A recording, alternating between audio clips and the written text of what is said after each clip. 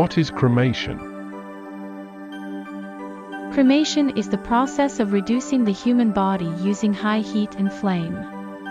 Cremation is not the final disposition of the remains, nor is it a type of funeral service.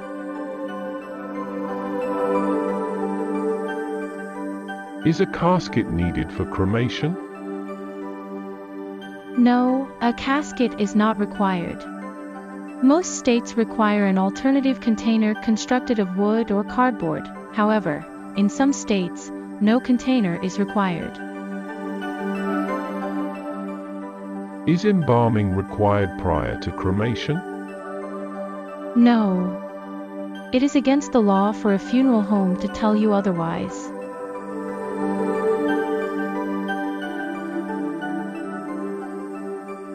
Can the body be viewed without embalming? Yes, most crematories allow immediate family members to view the deceased prior to cremation.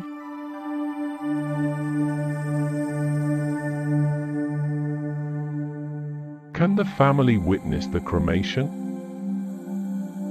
Yes, they can. Some cremation providers will allow family members to be present when the body is placed in the cremation chamber. Some religious groups ask for this as part of their funeral custom. Can an urn be brought into church? Nearly all Protestant churches allow for the urn to be present during the memorial service. Most Catholic churches also allow the remains to be present during the memorial mass, including cremated remains as a part of the funeral, providing a focal point for the service. What can be done with the cremated remains? Laws can vary state by state. For the most part, remains can be buried in a cemetery lot or in a cremation garden, interred in a columbarium, kept at home, or scattered.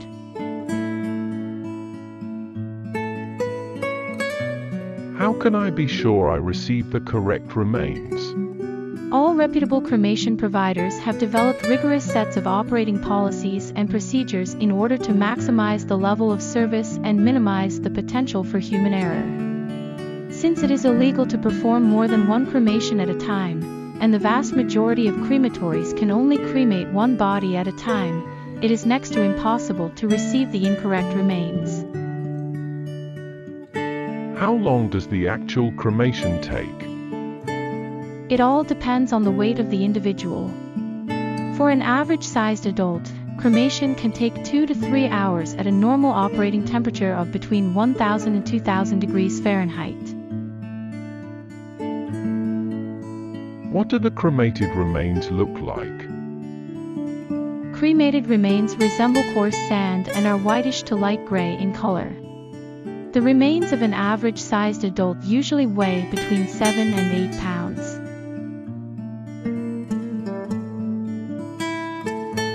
Do I need an urn? An urn is not required by law. An urn may be desired if there is to be a memorial service or if the remains are to be interred in a cemetery. If an urn is not purchased or provided by the family, the cremated remains will be returned in a temporary plastic container.